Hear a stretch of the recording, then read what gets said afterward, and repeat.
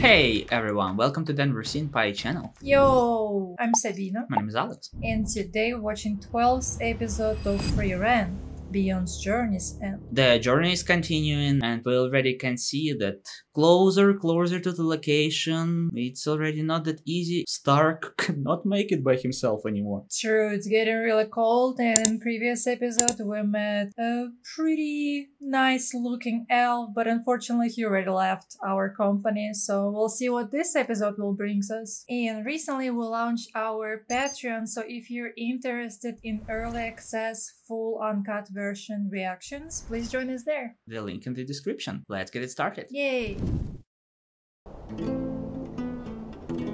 They're traveling already for a year.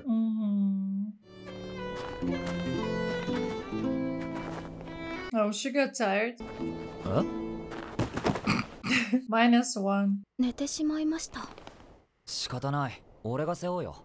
けど、シュタルク様、斧が。けど What ほら about it? 手は空いてるし。After those movements, I will think twice. 背負います。Yeah. 結局王様はどうか10枚しかくれなかったな。まあ地道に討伐依頼をこなして Agree? 冒険らしい。そうですね。その剣、勇者の剣だ。レプリカですよ。昔村に来た行商人を魔物から助けた時にお礼でもらったものだ。未来の勇者にってね。それが勇者になったきっかけ。いいや、村の孤児院にハイターってムカつくやつがいてね、偽物の剣しか持っていないから偽物の勇者にしかなれないと。 That's how they met. じゃあ本物になってやろうじゃないか。本物の勇者の剣を手に入れて魔王を打ち倒す。あんなことを言っていたハイターは今や酒ばかり飲んでいる。Pretty descriptive.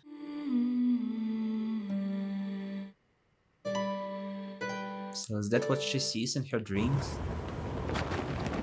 夢か。フリーレン様、ようやく目を覚ましましたね。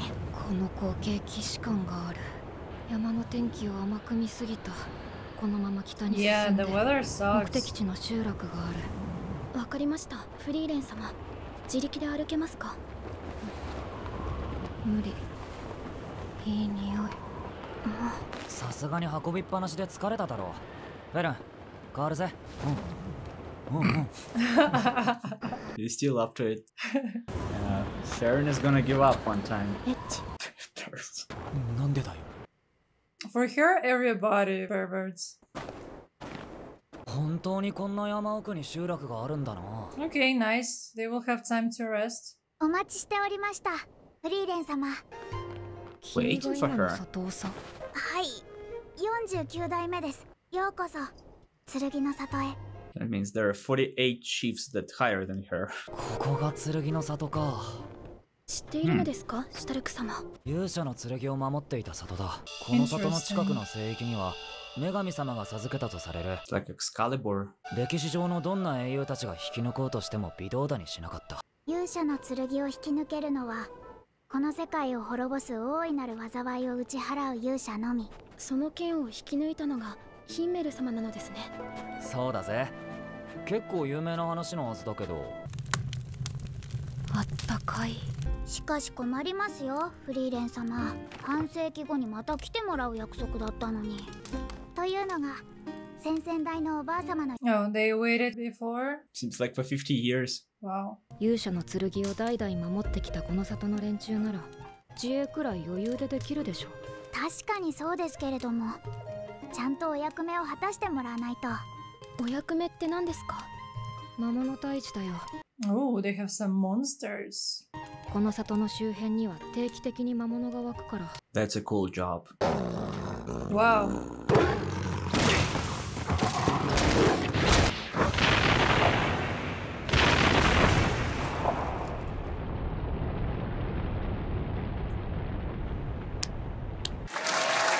Shift is over. しかし本当に魔物が多いな。Wow. Actually, they're going somewhere to the cave, yeah. Yeah, somebody inside. Or it's a cave where Sword was before? Yeah, I guess so. フリーレン、これって Whoa, Whoa. This one is huge. the boss fight. なるほど。私が知らないわけだ。たった80年で虫面か。シュタルク、まだ動けるでしょ。人使い荒すぎるだろ。上出来だ。I mean, their team seems to be invincible to any monster now. Perfect Yeah. defense, magic attacks, physical attacks. They have everything there. Yeah, Dream Team. フリーレン、こいつはどういうことだ？ Meaning of what? Sword あ is れは still 勇者の there. 剣だ。 So Himmel never took it? 聖域は強力な結界で入れないのに、よっぽど勇者の剣が怖いんだろうね。そういうことじゃなくて。Yeah. そうだね。ヒンメルはこの剣を抜けなかったの。 Maybe Stark will be able to do so. 今回の勇者も本物ではありませんでしたか。いいじゃないか。偽物の勇者で。僕は魔王を倒して世界の平和を取り戻す。そうすれば偽物だろうが本物だろうが関係ない。 That's the spirit. あんな剣がなくたって世界を救ってみせた。 Hmm. 本物の勇者だよ。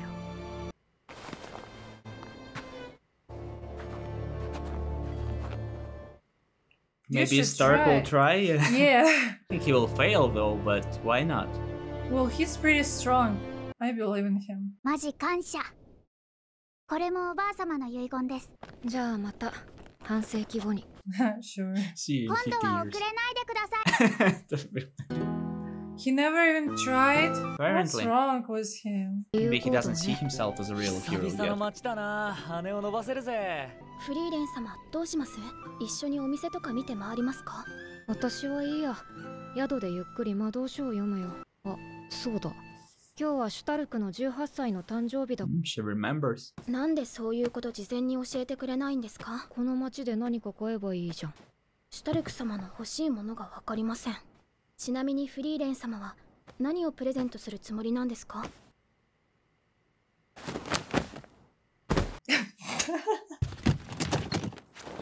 Sure, why not? We need Friren's vagina. 服だけ溶かす薬。男ってのはね、こういうの渡しておけば喜ぶんだよ。 How exactly does it work? Well, I guess we'll see the effect now. この下品な薬、買った時に私。フリーレン Oh, 様なん okay. て It 知りません。 literally dissects the clothes. この薬、貴重だったのに。 Man, what are they doing with Frieren this episode? Yeah.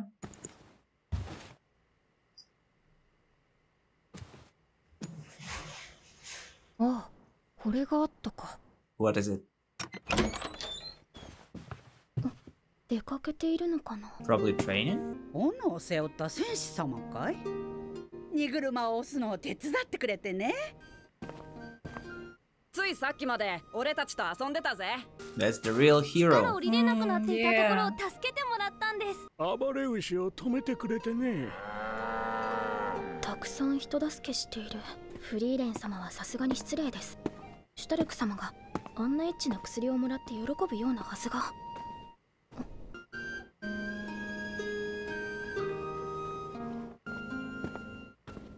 シュタルク様。お、あの雲、おっぱいみたいだ。 It actually does. マジか。あっちはうんこだ。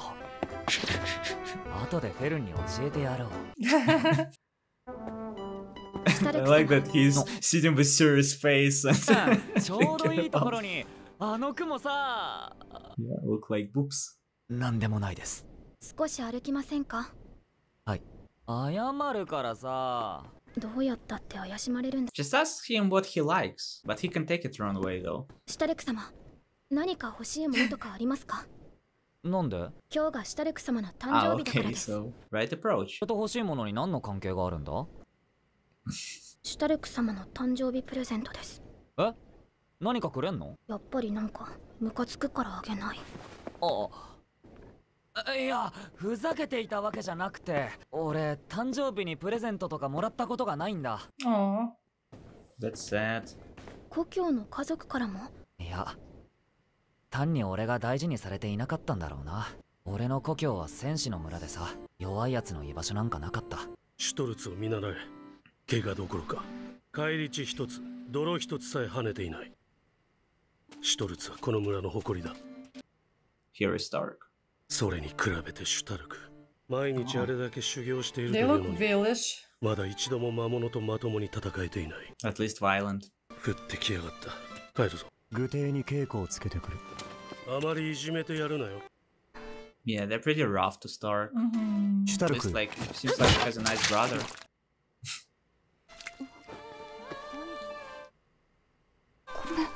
いい集中力だ。お前はきっと強 Thanks くなる。 God. でも少し構えが悪いな。 Yeah, at least somebody tried to help him.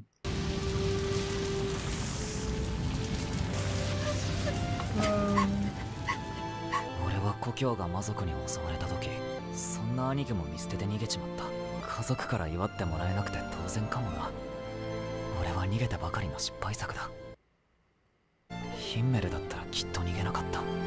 That's how he's the only survivor. シュタルク様、プレゼントを選びに行きますよ。私の見てきた戦士シュタルクは一度たりとも逃げ出していません。この先逃げるかもしれねえぞ。私たちが逃がしません。選ばないなら勝手に選びますよ。分かったよ。じゃあこれにしようかな。それは高いからダメ。Yeah, seems expensive. Oh, she still got some for him. おかえり。遅かったね。フリーレン様。Frieren is cooking.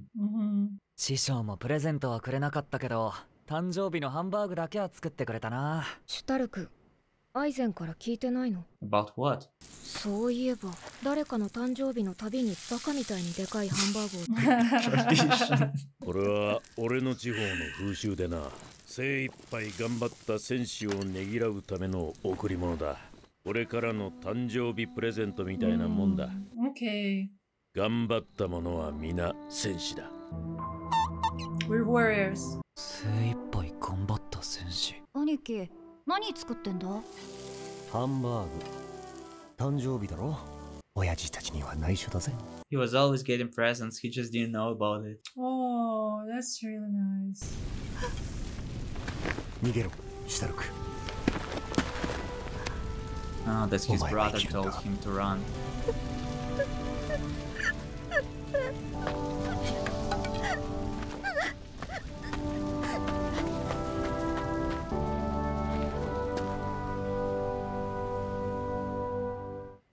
アイゼンからレシピをもらったんだよね。どう？美味しい？あ、